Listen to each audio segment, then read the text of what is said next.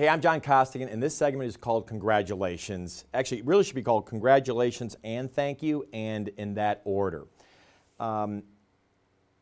If there was one thing that I can actually see from a sales rep, if I was walking by somebody's desk and I heard a salesperson say to somebody on a phone, hey, congratulations. If I heard that, my brain would say, they get it. They so know how to sell. It's actually the pinnacle of selling is when you could finally say congratulations. Now, let me make sure I digress here for a second. That doesn't mean that we're not thankful for them choosing us. Absolutely, right? I'm not going to be that arrogant and go, congrats. You know, no, this isn't about arrogance. Listen to me, this isn't about arrogance. It's about selling the right way. I've made jokes before where I've said, listen, if somebody comes up to you, let's pretend somebody, and it's a very serious disease, but let's pretend somebody is an alcoholic. And I actually have a good friend of mine who used to be that, and when I see him and we talk, and he'll say, hey, hey, by the way, it's been, which I think for him is over 10 years. He goes, it's been over 10 years since I've had a drink. And tell me what you think I should say. I don't say thanks, because you were a real pain in the butt to hang out with before no. I go, congratulations, man, 10 years, good for you. What about a doctor? Doctor does surgery on you, he gets done or she gets done, they come back and they see you. And when they see you up and walking around, they're like, congratulations, you'll be up around no time.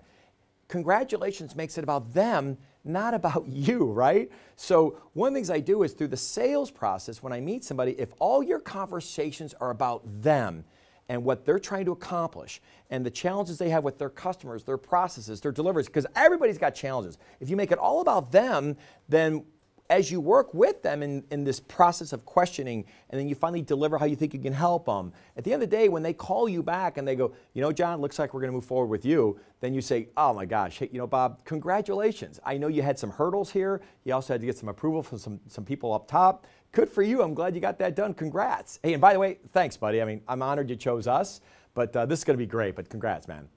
And that's what I do, and it's just a short little segment here, but that's what this is about, is that I will tell you one thing.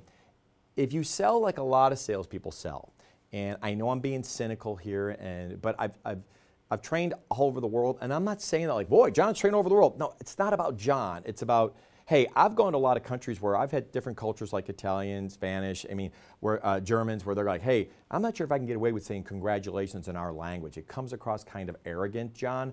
I get that, you guys. There's different cultures where you can and cannot do things.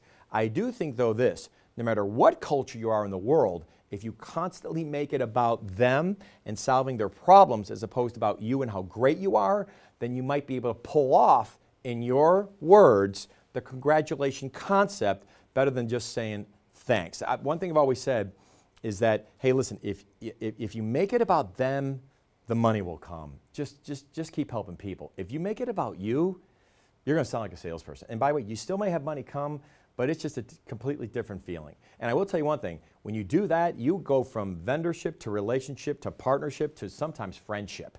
That's how you grow that, because you're constantly making it about them.